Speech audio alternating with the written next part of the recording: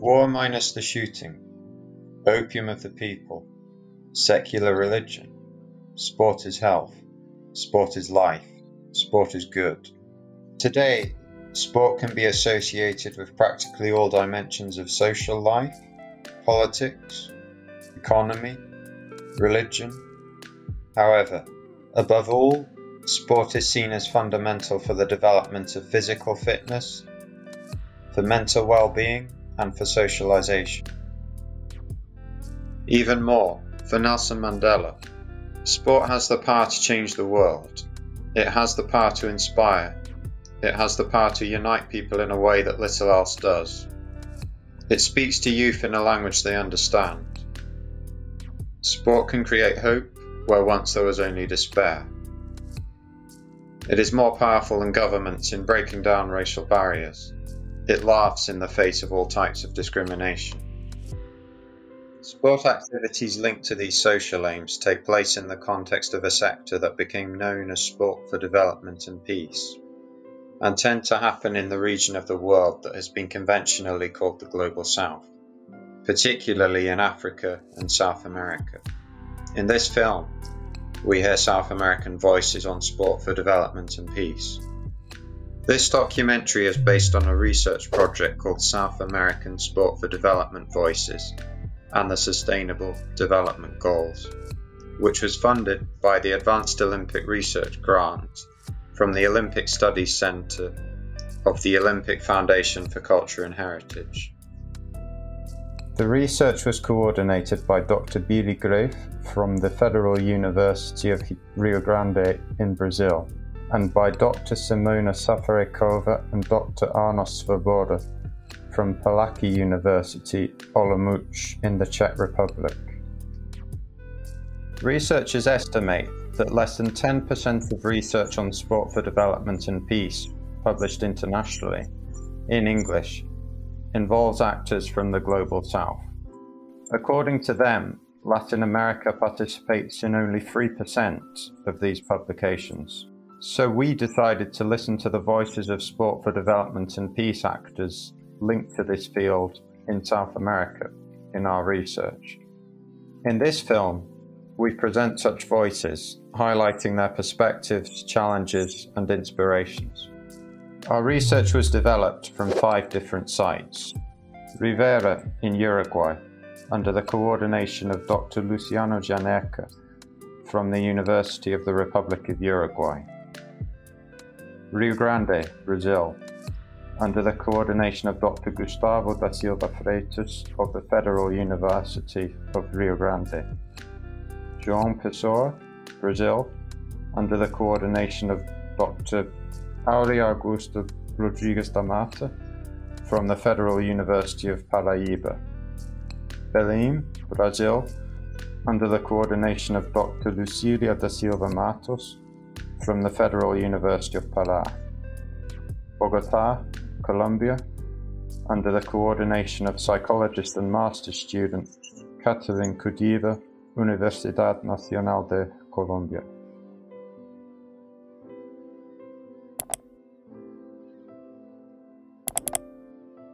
Initiatives related to sport for development and peace, called sport social projects in South America, have different formats, funding sources, objectives, populations, and levels of importance for participants. Então, nós vamos conversar sobre o projeto Rio Grande em Ação, né, que atualmente, dentro deste grande projeto, né, que está desde 2011 na cidade do Rio Grande, nós desenvolvemos alguns projetos dentro deste grande projeto que é o Rio Grande em Ação, né? Hoje, nós estamos desenvolvendo o projeto Conexão em Dança, né, que é um projeto digital, através de um edital específico do Estado. Estamos desenvolvendo, dentro do Conexão em Dança, eventos digitais, né? E estamos também desenvolvendo o projeto Educação e Cultura em Movimento, que é um outro projeto dentro do Rio Grande em Ação, né? E é financiado através de incentivos federais, né? De editais federais. Eu sou educador físico da Secretaria de Esporte e Lazer do município de Rio Grande e eu vim falar sobre o projeto Bem Viver, que é um projeto que eu coordeno aqui no município. Ele se chama Programa de Atividade Física Bem Viver. No início, o projeto foi desenvolvido para melhorar a qualidade de vida, a saúde, mas no decorrer do tempo que a gente vai conhecendo as pessoas, hoje eu digo, ainda mais com a questão da pandemia, o objetivo do projeto é a socialização. O projeto Bem Viver não é só o projeto Bem Viver, ele é o projeto que leva amor, que leva carinho, que leva amizade, além de ter a educação física como foco principal, né? Falando de início primitivo, vamos dizer assim, porque faz muitos anos, graças a Deus, começou da iniciativa da minha mãe, que é a professora Josefa Cardoso Tagini, em memória. Ela foi a pessoa que deu o start para iniciar os trabalhos de música em uma escolinha de ensino fundamental que ela tinha. Com o encerramento dessa escola, ela resolveu continuar o projeto, assim agora com um projeto social, que é o projeto da banda, de maneira voluntária, né, no terraço da sua casa, como diz, no terraço da nossa casa. Então ela iniciou todo esse processo e eu pude ter a oportunidade de dar continuidade. Formamos a Associação Cultural Eita Paraíba, onde a gente recebe a banda, recebe o grupo e hoje, com a equipe multidisciplinar aqui, voluntário, formado por todos os profissionais voluntários, a gente atende a crianças, jovens e adultos da nossa comunidade aqui no bairro do Valentina de Figueiredo. Eu sou presidente da Associação de Remo Guajará. A Associação de Remo Guajará é uma associação sem fins lucrativos, um projeto social de descobrimento de atletas para achar futuros para esses jovens em periferia de Belém. Então, o nosso projeto é esse, é destinar um futuro para essas crianças nas periferias de Belém. Em torno da nossa sede, que são bairros de periferia, Condo, Guamá e Jurunas, são crianças de 12 a 17 anos.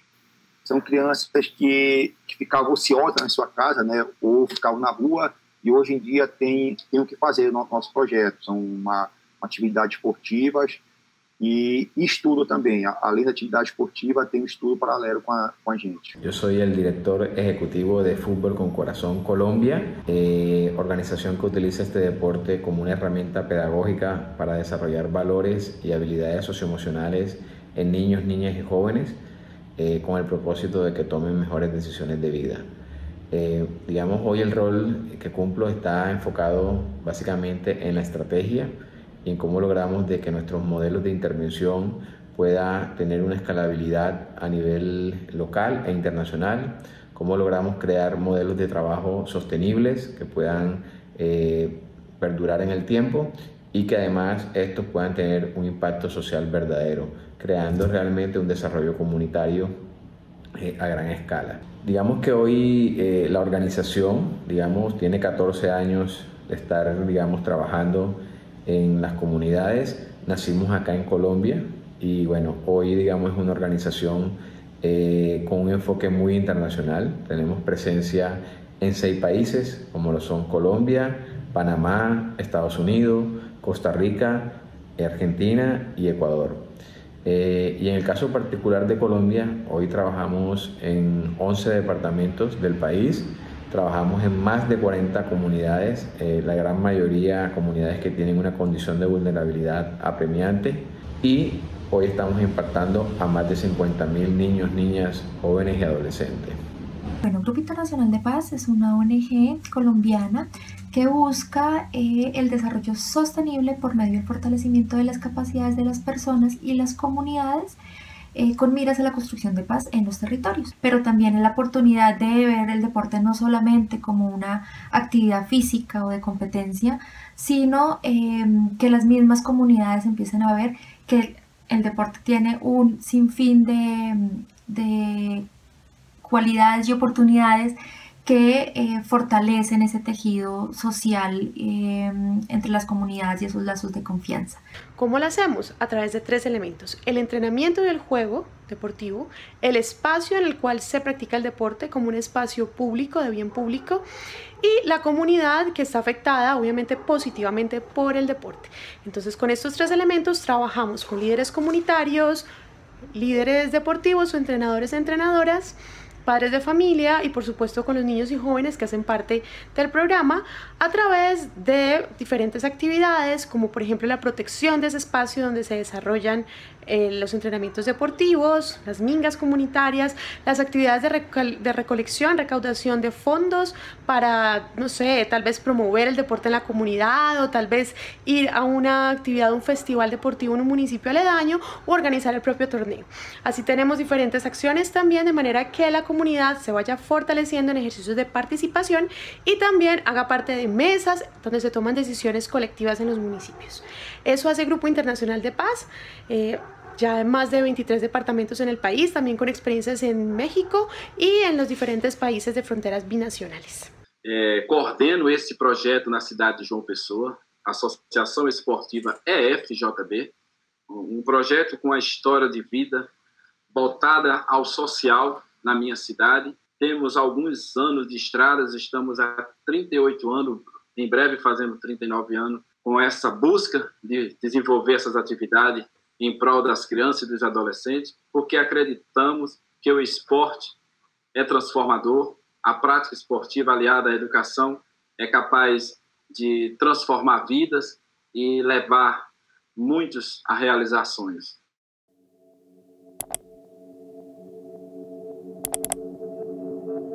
People involved in this sector in South America come from different backgrounds and have different motivations, perspectives, beliefs, life stories.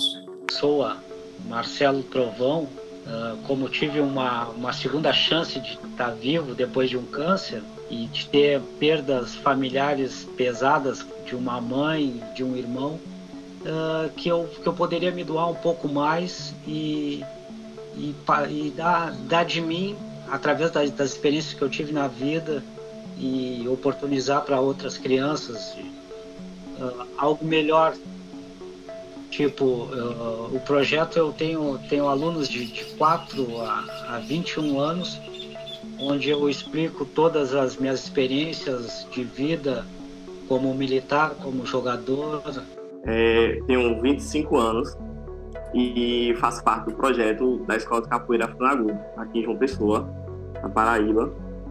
Tô na capoeira desde há 15 anos já, 14 anos de idade, desde bem novinho, né? Vou dizer até assim, porque o mestre Zunga, ele é o mestre do nosso grupo, ele trabalha sempre nessa questão da família, da criança, e aí a capoeira ela começou na minha vida quando meu irmão, que já treinava com ele, me chamou para ver um treino. E aí, desde esse primeiro dia até hoje, sou aluno do mestre Zunga com muito orgulho. E digo porque a capoeira, ela abriu novos horizontes, né? Não só na questão da luta em si, mas em mim enquanto pessoa. Tá? Eu posso dar o exemplo de um casal que eu tenho, onde ela fazia atividade com a gente, né? Ele não, ele já ficava quietinho, na dele, sentadinho. E eu sempre incomodava ele, dizia, bendito é o fruto entre as mulheres. Eu acho que com um jeitinho assim a gente foi conquistando ele e um dia ele fez atividade física com a gente. Claro que ele ia começar a fazer uma atividade para poder caminhar, porque no fim daquele ano ele ia fazer a festa de 50 anos de casado e com certeza ele ia querer dançar com a esposa dele feliz da vida, né? Conseguiu. Eu te contei a história da menina, né, que nos enviou o vídeo e que pôde conhecer através do projeto a dança e que hoje fez faculdade de dança e que hoje está fazendo especialização, mestrado, enfim, fora do país, e ela sempre nos diz que foi o projeto que mudou a vida dela, né? Eu estou nesse projeto, que é Rio Grande em Ação, e para mim ele tem que continuar, porque ele nos faz um bem para a saúde, que só nós que participamos desse projeto que a gente sabe o quanto ele é importante. Então eu gostaria muito que ele não acabasse nunca, porque a gente vai ficar muito triste se ele acabar. E assim a gente se sente saudável, né? Então ele não pode acabar, ele tem que continuar. Podia unir duas pasiones muy lindas y dos pasiones, digamos, personales que tenía. Y una era el fútbol y la otra era el trabajo social. El fútbol, digamos, porque tuve la fortuna de ser un deportista de alto rendimiento, inclusive llegar a jugar al fútbol profesional. Y lo social porque siempre me preocupó también la manera de cómo desde mi existencia, desde lo que yo hacía. E num passeio com as amigas, vi uma roda de capoeira na praça do bairro e fui olhar. De antemão eu não fiquei muito satisfeita não, porque eu achei muito violento, porque naquela época a capoeira era um pouco pesada, muito violenta. E fiquei ali olhando tudinho, questionando a violência, mas fui para casa e um certo dia eu vi que estava tendo capoeira na associação bem próximo à minha casa. E aí eu fui olhar novamente. E quando eu cheguei lá, por coincidência, quem me recebeu foi Marconildo Quebra-Barreira, que é o mestre, que foi o mestre do mestre Zunda, né? E ele, seja bem-vinda, e essas coisas, e perguntou se eu queria treinar, se eu gostava. Eu disse sim. Ele fez, você vai treinar? Quer treinar? Eu disse quero. Aí ele já me ofereceu uma calça de capoeira, de 96 para cá, não parei. Faço parte da escola de capoeira afro na Go, que tem como presidente o mestre Zunda. Particularmente, quando eu falo assim, eu fico sempre nervosinha para falar sobre o projeto, é porque para mim é falar da minha família, é falar da minha casa também, porque para mim foi tudo construído ali dentro, né? Eu entrei no projeto com 19 anos, hoje para fazer 31, e aí envolvida em tudo isso, construí minha família dentro, conheci meu atual esposo dentro, casei, estou esperando meu baby, que está pertinho de chegar já, e assim, e não deixei, e a gente torna muito família isso lá dentro. E nem é uma história só minha. Tem pessoas que chegaram depois e que passaram pelo mesmo processo, que conquistaram, que se tornaram família, a gente é muito junto, assim. E eu tenho muito orgulho de falar isso, independente de ter o lado profissional, né? Assim, de ser a dançarina, de ser a secretária do outro lado, de dar uma aula do outro, de ter os trabalhos fora. Isso nunca me impediu e nem foi empecilho para que eu deixasse de estar dentro do projeto. Ela tinha um olhar de dizer, meu filho, eu só queria entender por que é que você se dedica tanto a esse projeto. O que é que você ganha com isso? Eu disse, mamãe, eu ganho a realização de ver o brilho das crianças.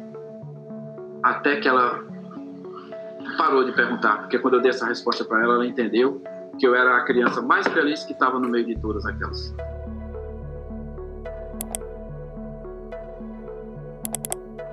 Projects participating in this research do not always work alone, although many of the people interviewed mentioned feeling abandoned by governments. Eu digo que o principal fonte de recurso nosso é passar o chapéu na Feira de Tambaú, nos apresentando para os turistas. A gente se apresenta para os turistas e lá passa o chapéu. Fora isso, temos alguns shows, né, que são shows pagos, que a gente consegue manter o grupo vivo, além de pedágios. Um apoio público dos poderes públicos seria muito bem-vindo, porque sem apoio a gente já faz o que faz, com o coração dele, por amor que ele tem à arte, pela coisa. E a gente já consegue fazer isso que a gente faz, eu imagino, com apoio público, do poder público. A Guajará tem uma parceria com o TRT, e o TRT ele pega alguns alunos nossos, então a gente pega os melhores, os mais engajados, o TRT disponibiliza vaga de trabalho, tipo no BASA, Banco da Amazônia, em outro banco do Pará, o Banco Pará. Além do TRT, né, tem o Mesa Brasil, que fornece alimentos para a gente, que é um programa do governo federal que ajuda a instituição sem fim lucrativo, que é o caso da Guajará. Tem parceria, assim, com um parceiro, tipo assim, uma clínica de fisioterapia, que a gente está precisando, porque como é uma atividade esportiva, ele precisa de um atendimento melhor, então tem essa clínica, tem uma clínica psicológica, tem alguns médicos que atendem lá, que são parceiros da Guajará, e é mais ou menos essas parcerias nossas. E a prefeitura forneceu o espaço para a gente, né? Digamos que también dentro de los socios con los cuales hemos trabajado o de los cuales hoy tenemos, yo lo quisiera como sectorizar en tres sectores, ¿no? Uno que es como el sector internacional, donde digamos ahí tenemos grandes aliados como el Banco Interamericano de Desarrollo o el BID, tenemos a la FIFA con la Fundación FIFA Foundation, la Embajada de los Estados Unidos, ACNUR, el Comité Olímpico Internacional, la Premier League, el Manchester City, hemos trabajado con el Banco Mundial, bueno, hemos tenido como una cartera de aliados muy importantes a nivel internacional. Ya pensando un poco más en el sector local, también tenemos como mucha cercanía con las empresas privadas y con los clubes profesionales, como Claro, por ejemplo, como con Fama, Gran Colombian Gold, Atlético Nacional como club.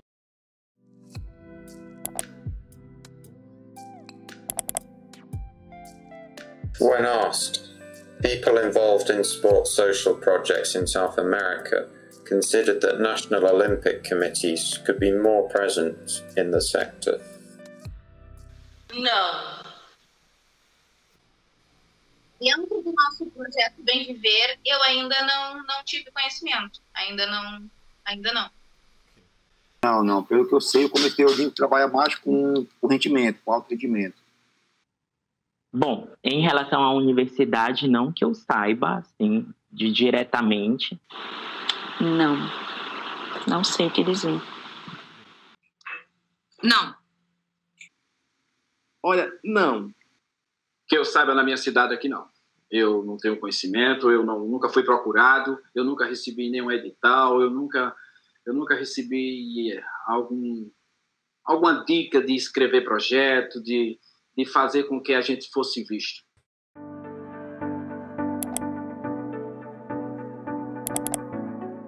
According to the people interviewed, Sport for Development and Peace initiatives can encourage general well-being and a healthier life.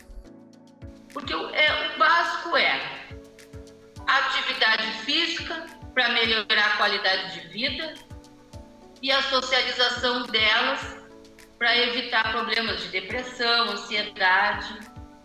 É o básico. A gente chega num objetivo final através da atividade física. Sim, porque tu faz a dança. A dança tu mexe todo o corpo, né? Então, tu chega, se tu tá com uma dorzinha no corpo, tu chegar lá, acabou tudo, né? Eu, pra te falar a verdade, eu não tomo medicamento nenhum. Tô com 68 anos, vou fazer 69. E só um relaxantezinho muscular de vez em quando eu me agito muito. Porque, do contrário, eu não tomo remédio nenhum, graças a Deus. Ajuda muito, mas se ajuda.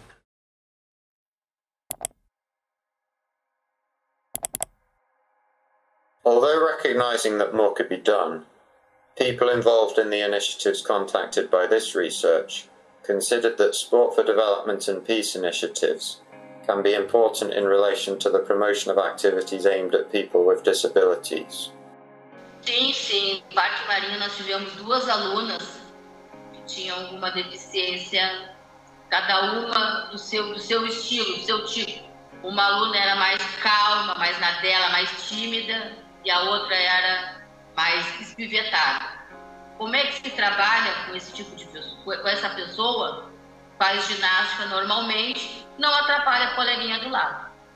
Esse menino hiperativo no grupo apareceu através da mãe dele, que a mãe dele me conhecia já, e aí veio até mim, eu posso colocar meu filho no projeto? Eu digo, pode, com toda certeza. Mas ele não vai atrapalhar, que ele é assim, não, ele não vai atrapalhar em nada. Pelo contrário, ele vai me ajudar a fazer os outros entender que uma pessoa com essas dificuldades, ela pode fazer as mesmas coisas que vocês que não têm esse X dificuldade. Os outros ficaram meio surpresos na hora, será que ele vai conseguir fazer, não vai conseguir fazer? E ele, no começo, ele se atrapalhava, como eu te falei ali, deu até umas mordidas num e no outro ali, mas depois foi tudo tranquilo.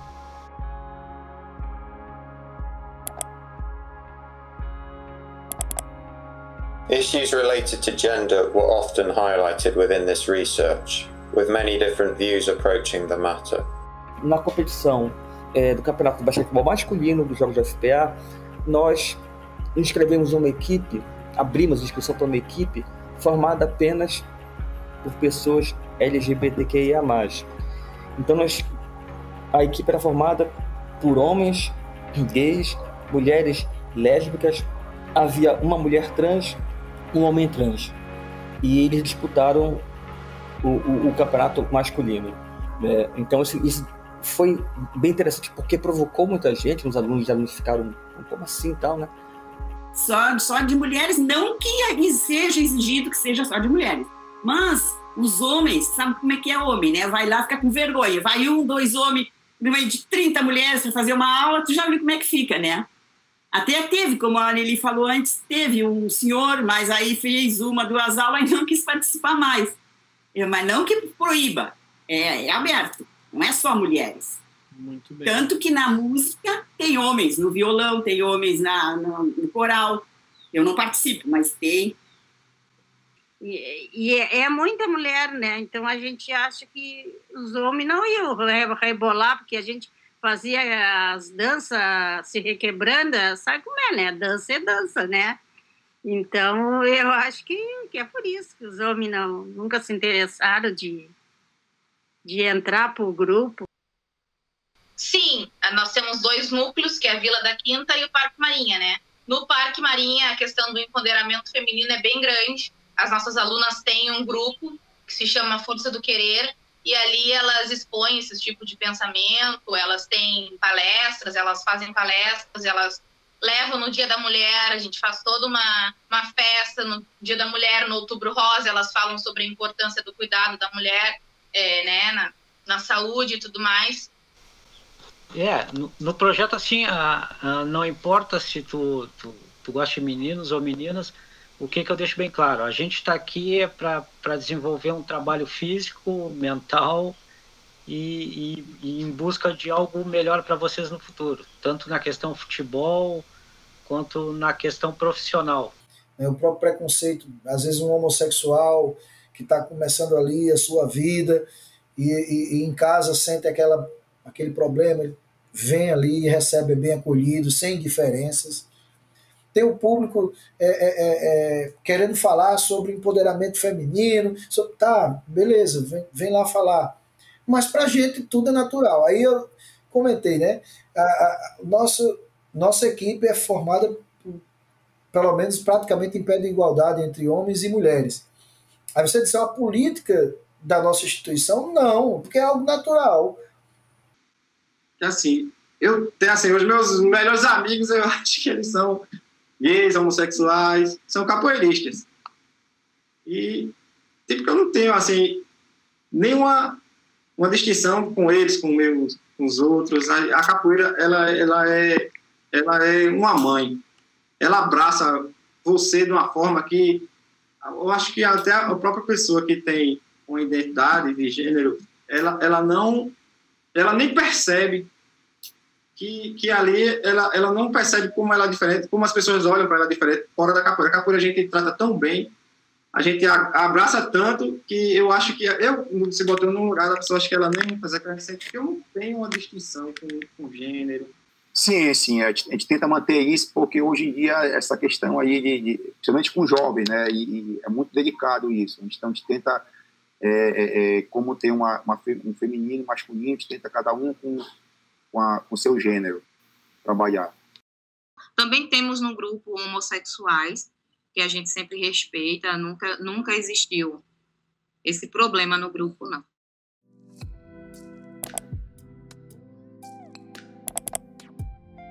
Several relevant themes associated with the Sustainable Development Goals linked to United Nations Agenda 2030 were mentioned throughout the research. However, when asked about the Sustainable Development Goals, or Agenda 2030 specifically, the people interviewed let it be known that more could be done to help these campaigns reach them. Así como dentro del currículo y sus actividades están incorporadas una alineación hacia el objetivo número 3, que es salud bienestar, hacia el objetivo o el ODS número 4, que es educación de calidad, el ODS número 5, que hablamos de un tema de igualdad de género, el ODS 8, donde también creemos que incidimos en temas de trabajo decente y crecimiento económico con toda la fuerza juvenil que promovemos, el ODS 16, donde tenemos unos escenarios de paz, justicia e instituciones sólidas, y el ODS 17, que tiene que ver con las alianzas para lograr los objetivos. Entonces, digamos que seguramente nuestro trabajo, digamos, le pega a algunos de estos indicadores que están incluídos dentro de estos ODS de manera general. Não, mas gostaria de saber mais. Não, ainda não. Não. Não. Ainda não. Muito pouco, na verdade, e não é algo que, por exemplo, a gente esteja discutindo hoje dentro do nosso grupo de forma mais aplicada, para dizer que a gente está se baseando na agenda, né? Eu também não vou saber te dizer se, enquanto a proposta geral da Pró-Reitoria de Extensão, de repente esteja agregado, né, aos moldes em que eles tenham nos seus projetos maiores. Mas a gente não, até onde eu sei, nós não colocamos a agenda enquanto foco, por exemplo. Não ouvi falar, não. Não.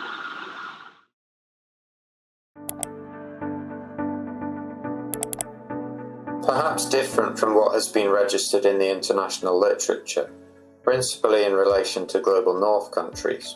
The role of the school was constantly referred to as important within sport for development and peace, in the view of many interviewees. Sabe? E a capoeira, ela tem essa visão de levar a criança para a escola, para o ensino, certo? De desviar, é tanto que a gente diz que a capoeira ela passa a ser uma segunda escola, ela passa a ser um ensino integral, onde o aluno está lá de manhã, de tarde tem um treino, aí de noite tem uma conversa, aí depois vai estar lá, o mestre Zunga faz um evento, aí você diz assim, eu quero 10 alunos aqui pra gente fazer o evento, aí vai lá e reúne aquela galera. E assim, vai passando o tempo, quando você vê já é horário de ir para casa, e no outro dia a criança já está lá estimulada para ir para a escola.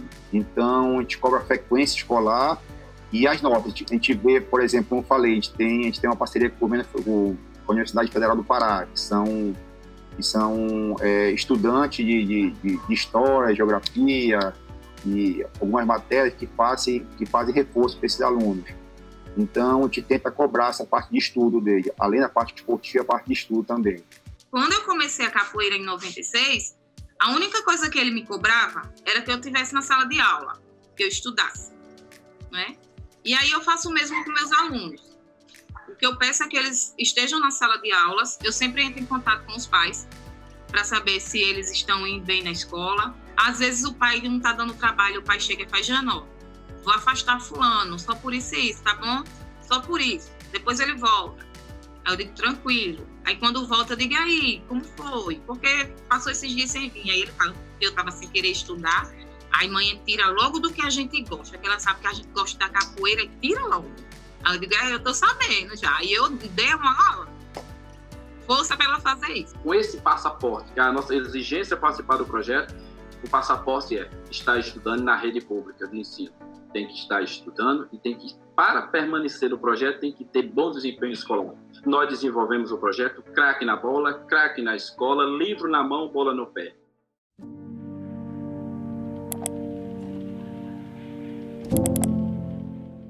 Within the scope of our research, drugs were considered an important and present issue in the contexts of the initiatives contacted. Se não tivesse o projeto, o destino dessas crianças seria o tráfico de drogas.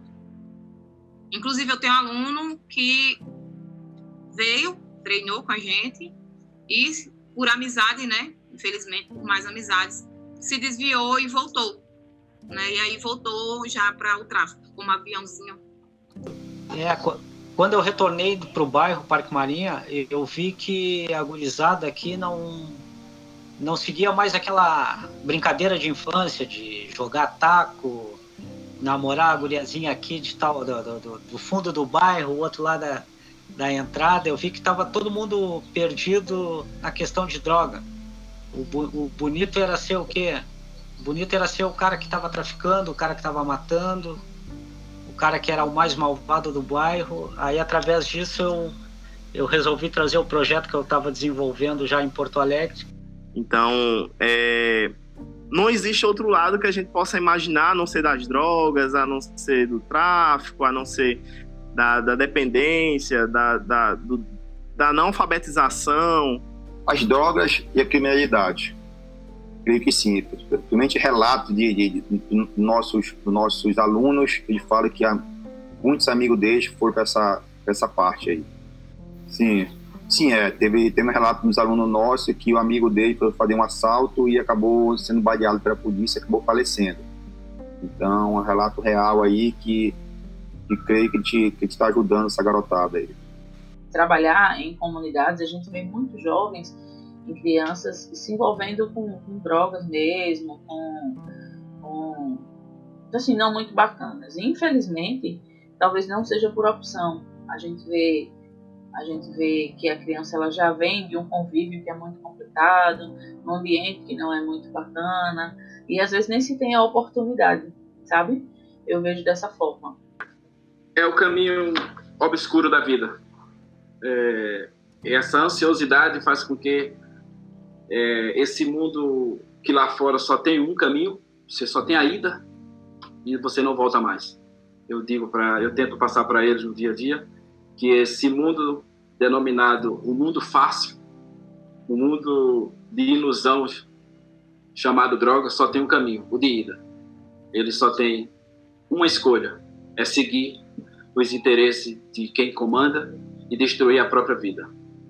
Eles não têm saída quando eles partem, quando eles deixam de ter uma ocupação, não só no esporte, mas numa religião, numa educação, numa direção de vida, numa oportunidade de vida, seja ela através de uma prática esportiva, seja ela através de curso de formações, de habilidade, um curso de música, um curso de arte, enfim, eles precisam ter uma oportunidade de não ter só na sua mente a única opção, o mundo das drogas, porque as drogas não levam eles a lugar nenhum.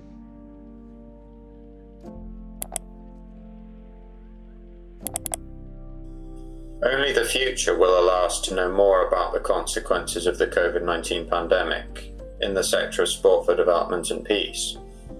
But most of the projects contacted through this research felt a huge impact. Sim, nós tivemos que parar as aulas. Ano passado eu fiz vídeo de ginástica para elas.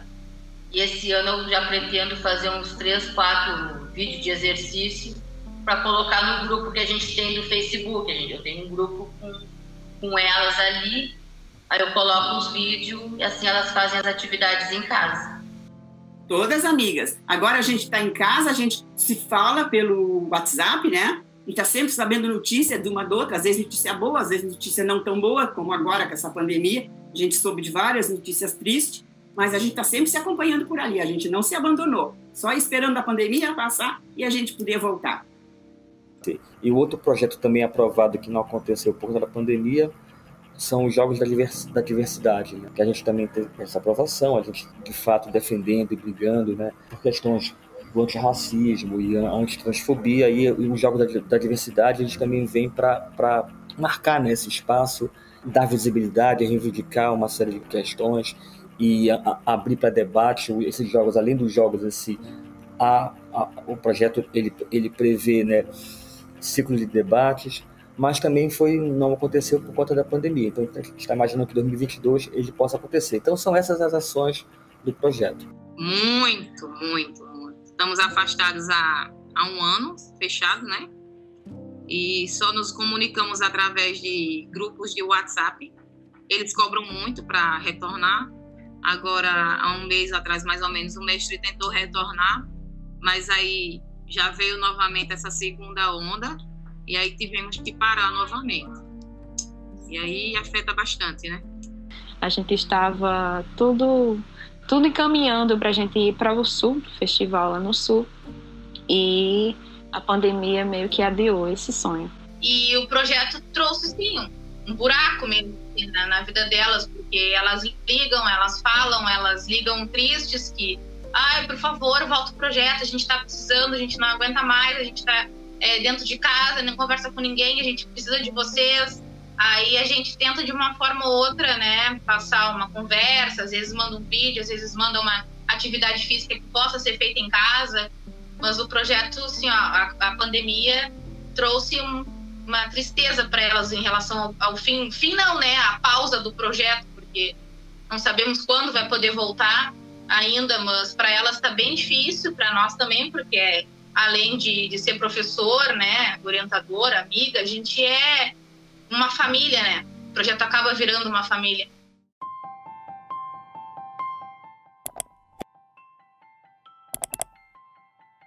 Hello, I'm Billy with the Federal University of Rio Grande, and together with Dr. Arnošt Svoboda and Dr. Simona Šafaříková from Palacký University Olomouc, we coordinated the research that was the basis for this movie. It is important to register that this movie was developed in the pandemic of COVID-19 during the years of 2020 and 2021, and that's why we could not display any footage from the actual activities that take place within the initiatives that are featured in this film. One of the main features of this movie is that we talk directly with people involved with sport for development and peace initiatives here in South America. But beyond that, we also found out a few characteristics that are quite specific to the setups we researched. For example, the institution school is recurrently regarded as very important within many of the projects that we researched. As well, the subject of drugs is quite present within the narratives of the actors that we talked to.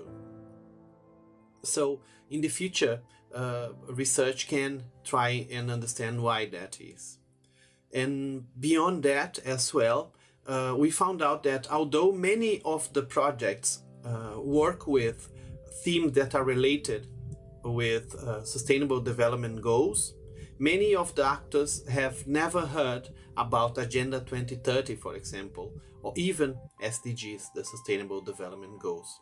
There was a difference in this theme that is related to the fact that in Colombia, it was more common for us to find people within the framework of Sport for Development and Peace that would know more about Agenda 2030 and the SDGs, while in Brazil and Uruguay that was quite rare. Okay, that was our movie. We hope you enjoyed it. If you have any questions, please try and contact us, and stay tuned for future outcomes of this research, especially in terms of literature. Bye bye.